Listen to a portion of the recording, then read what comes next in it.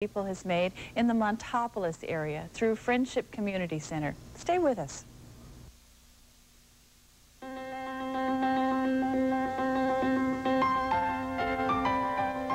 This is Austin Faith Dialogue, a public affairs program discussing the important crossroad of religion in life, produced by Austin Metropolitan Ministries in cooperation with KTBC TV. Austin Faith Dialogue highlights the interaction of the religious community with the social and cultural issues throughout our area. Now, today's edition of Austin Faith Dialogue. I'm Sandy Wilder, your host of Austin Faith Dialogue today. Thank you for joining us. And with us today, we have Virginia Warrington and Francis Ricker. They're co-chairs of the leadership team of Montopolis Friendship Community Center. Thanks for being here. Let's assume that maybe there are people who don't know about the center, who don't know where it's located, what it's done. Tell us a little something about how the center got started. Well, in 1956 was the beginning of Montopolis Friendship Community Center. There were a group of Methodist women who were aware that there were many ways in which the Montopolis area was isolated from other agencies within Austin, and through door-to-door, sometimes interviews, they discovered that there was a real need for a place where persons could get clothing, used clothing. They were aware that mothers were in need of a club that might give them both hygienic and nutritional opportunities, as well as social opportunities, and then primarily a place where children, kindergarten children, 5-year-olds, could have educational opportunities. And those were the three areas in which the Montopolis Community Friendship Center began, and those three areas have continued. So a group of women went door to door in the Montopolis area, these, 39 years ago now. But from the word center, it sounds as if there's actually an established location for the work? Right, it's located at 403 Vargas Road on the one end of the Civitan Playground, and Allison School is on the other end, Allison Elementary School. So if someone were to visit that location, what would they find there? We have two buildings.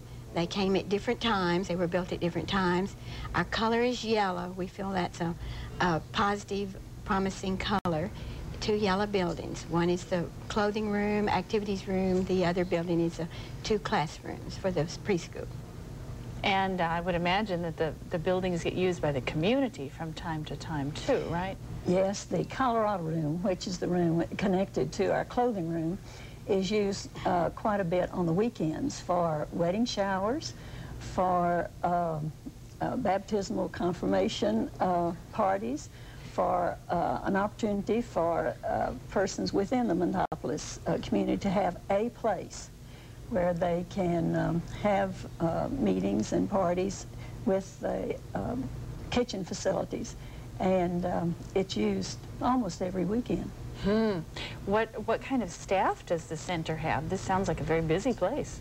Well, at this point, we have a teacher who has been with us maybe 15 years, and a teacher's aide who's been a substitute and a teacher's aide for 20 years, and a custodian that's been there 25 years. That's our staff, and lots of volunteers. That's it?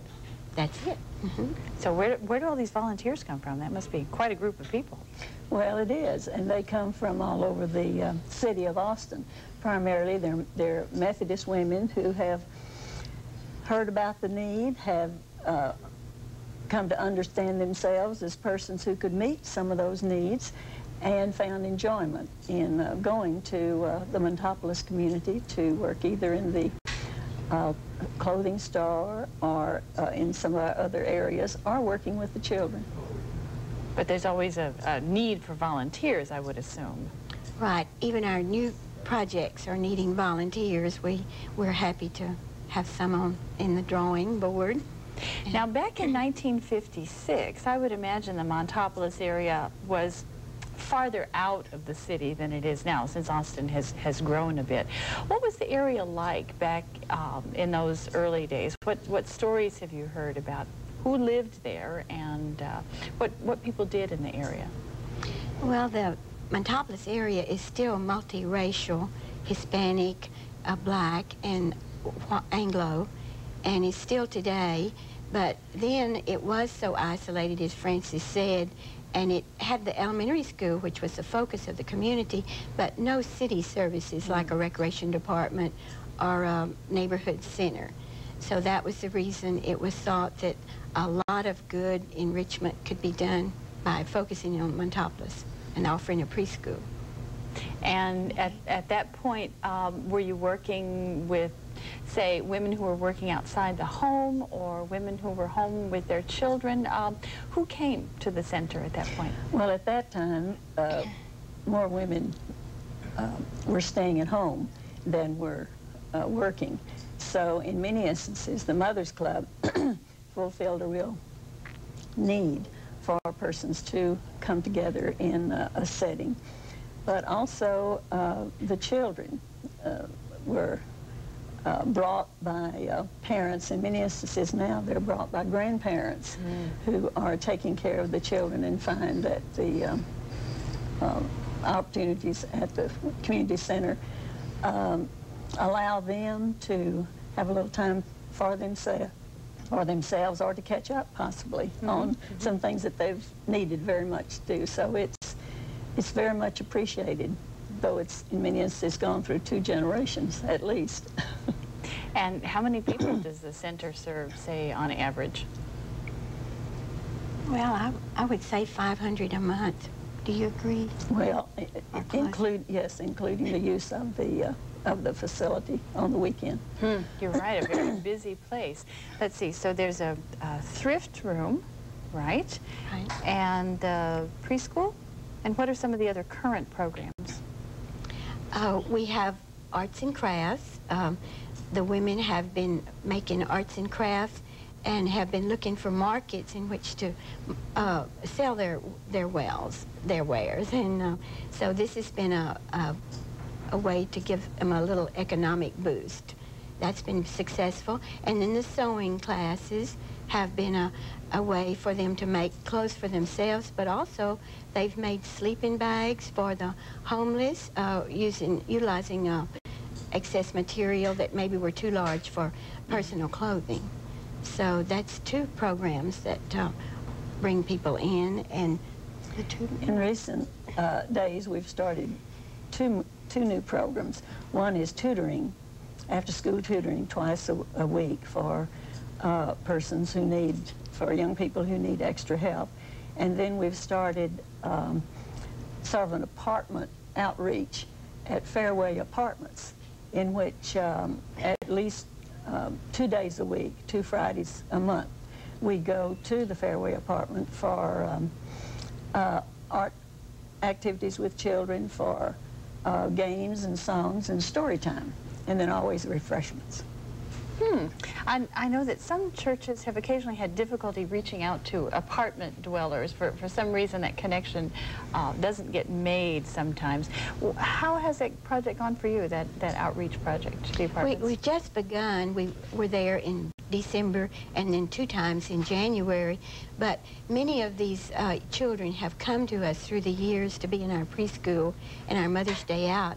But because of lack of transportation, we feel we're really going to a place where there's a lack of playtime for them, and it would really offer a great service to that special place. They've had problems through the years. It's low income, very low. The parents have few ways to entertain the children. So it sounds as if this one would be really successful.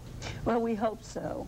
But we're also aware that in many instances you offer a program which sometimes needs more time and a great deal of patience for it to be the success that you want it to. And so we are continuing this program, hoping that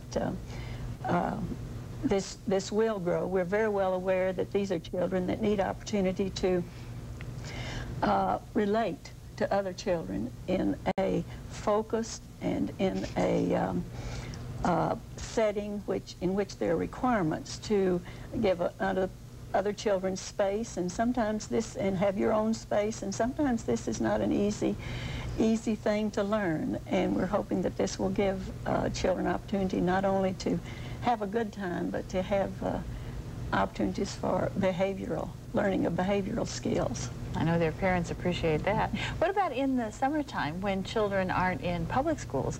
Does the program at the center change then? We have been offering an enrichment time for children 5 years old through 3rd grade. And different church members have come and been responsible for 2 hours entertainment time, not entertainment, but activity time, story time, and arts and craft.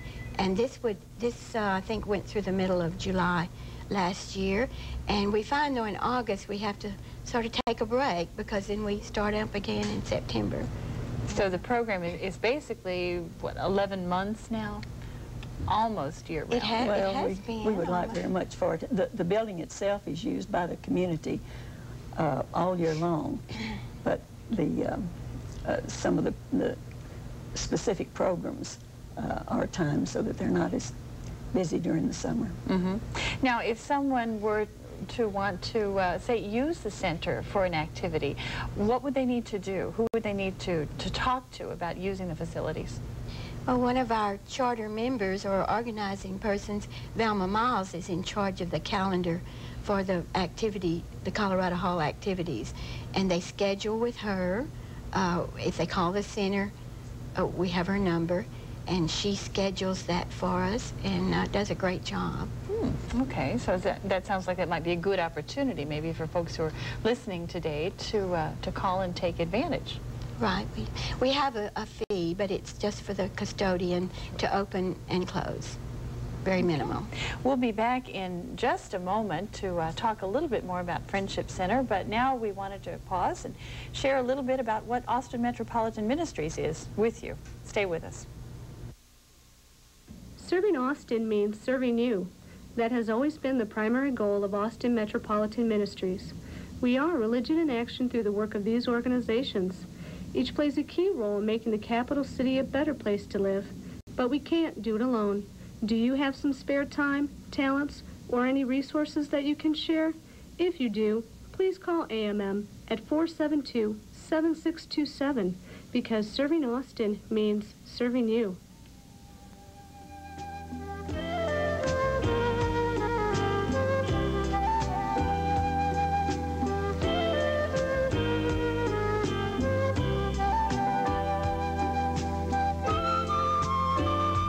Today we're talking with two women involved in Montopolis Friendship Community Center with Frances Ricker and Virginia Warrington.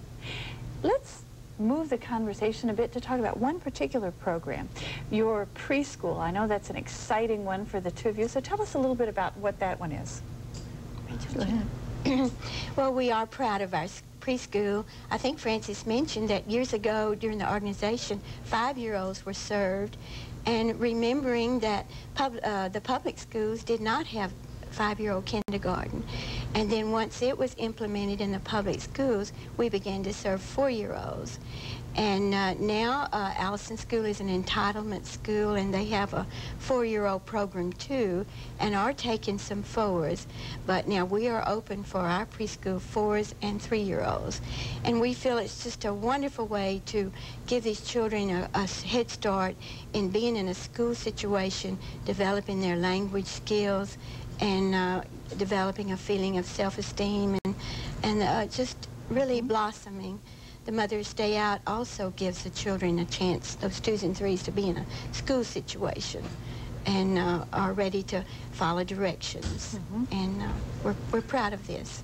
Would you like to add something? Or Well, I think it's a program which indicates how flexible the Friendship Community Center has been through the years, and that there are a number of very worthwhile programs that had their beginnings in at the Friendship Center, and yet have moved out into the community.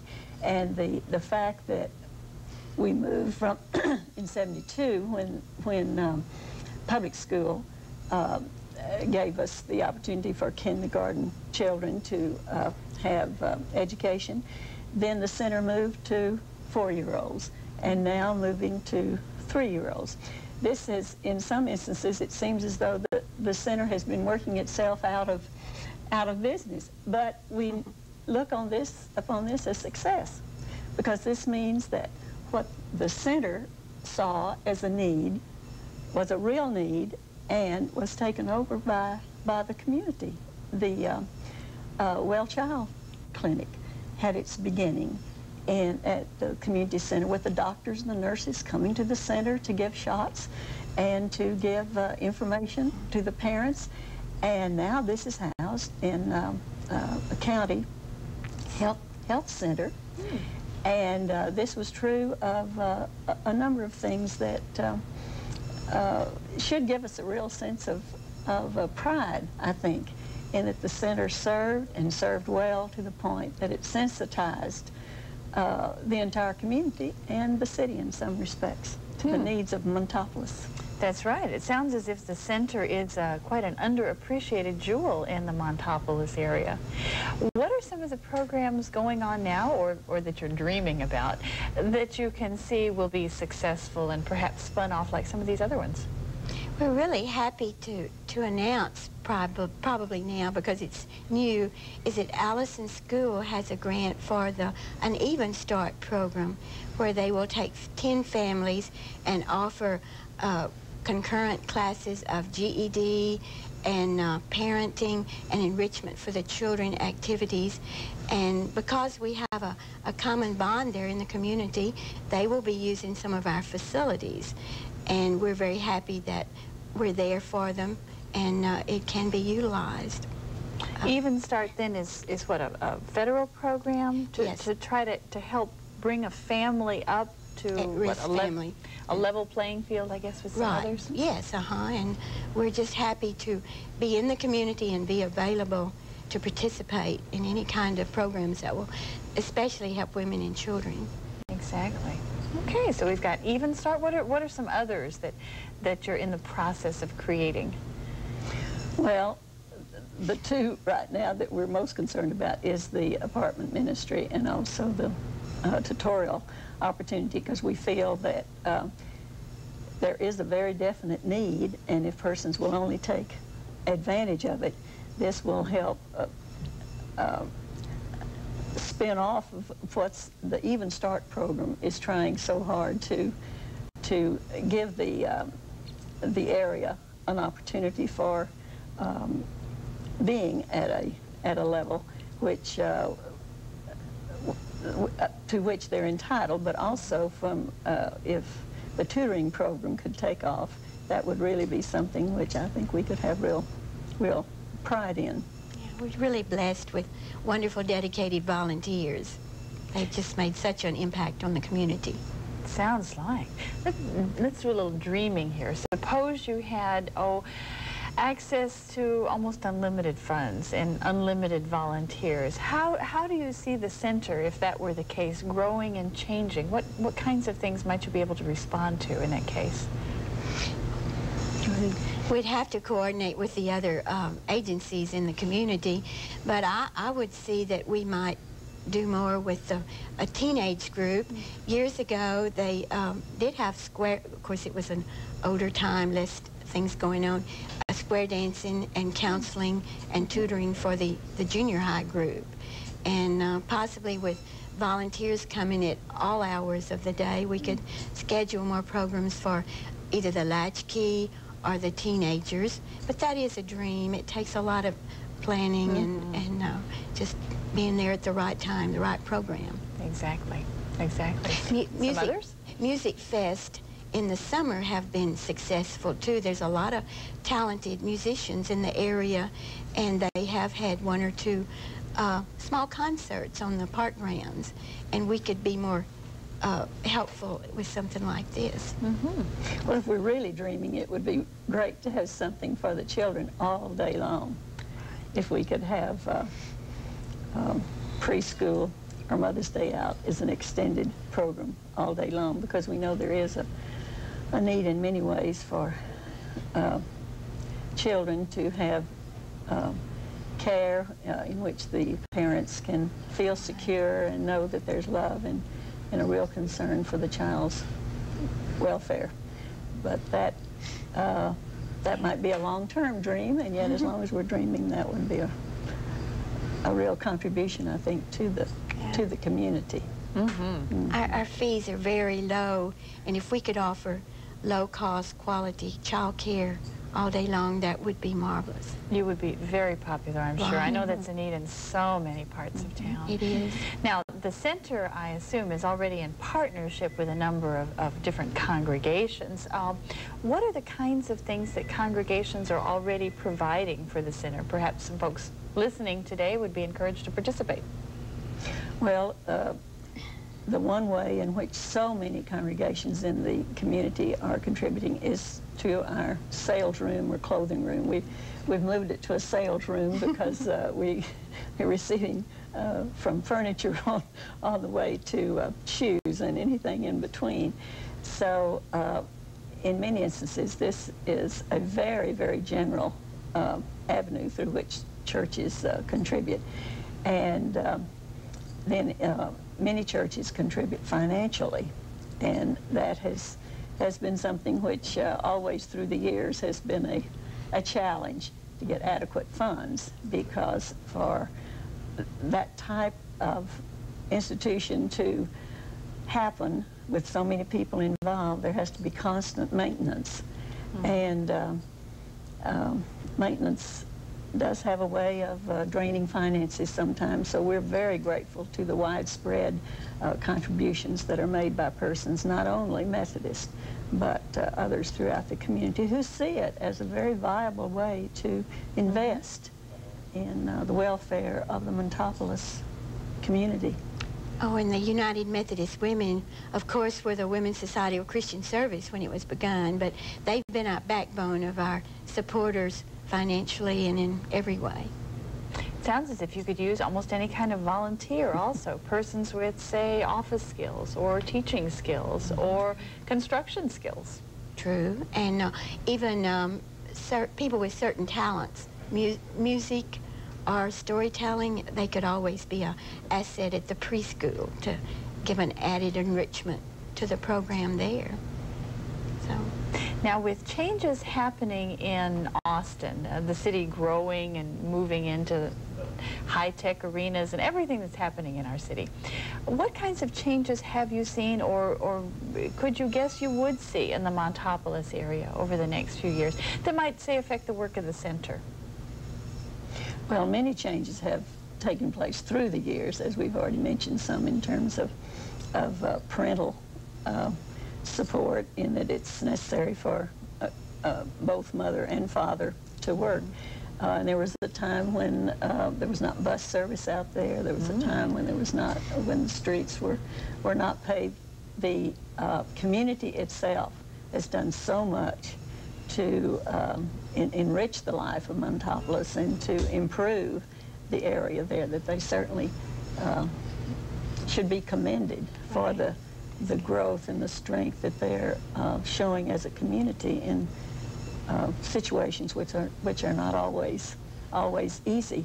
But in terms of the future, I'm sure it will be a growing section of town, as is all of Austin. But with the airport in that direction, there may be many changes, many of which we're not aware, and maybe no one is aware of at the time. But I'm sure that in many instances, many of the challenges that are experienced now will just increase, so that we may be doing the same thing. I don't know that if you have a purpose of caring and sharing and wanting to enrich the lives of women and children in Montopolis, I don't know that we ever need to change that purpose, but rather just find new avenues for fulfilling it. And what a difference it must have made in your lives, too, to have been involved with the center. Well, I agree with that. You just find that you just leave a part of yourself there once you've invested some time, and you want to make sure that things go well, and you continue your friendship with the people in the community, and the children are so precious. You want especially good things for them. So it's just a very satisfying feeling to have been there and working with them, the whole project. And to see now your second generation and perhaps on beyond that of children you've worked with, right? Right. Grandchildren are coming to our preschool. That's exciting to have known that their grandparents were there. I think once you retire from a schedule which is very demanding, then you're aware that life does go on and you want to continue being involved in worthwhile projects, so that for me it has meant a real opportunity to choose how I wanted to use my time and to choose something that was fun. And this gives, as Virginia said, very real satisfaction, personal satisfaction, in that anything that you do is appreciated and well received, and you're in a setting in which you're aware of growth among others, but also you're growing yourself, because every day brings new opportunities, new people with whom to work. New adventures, new challenges, the whole bit. You know, we look back probably in the middle 80s, and we had a baby, a little baby girl that had a really bad dental problem, and the women were able, with the help of a wonderful dentist in town, to pay for surgery for her condition. And this was a satisfying thing that we couldn't do all the time, but we were able to raise money and guarantee that her teeth, her baby teeth, would be in good condition for the permanent teeth coming later. That's just one instance that we've been real helpful. Making a difference in someone's life. There's lots more stories, I'm sure, that we could tell about Friendship Community Center. And for those of you watching, be sure to call the number on your screen and look for ways that you can be involved, too, in the lives of so many people in the Montopolis area. Well, Francis and Virginia, thank you. And thank you, too, for being with us today to hear about the ways that perhaps you could be involved in a special part of this wonderful community we live in, the Montopolis area. Thank you for being with us today for Austin Faith Dialogue. We certainly look forward to seeing you again next week.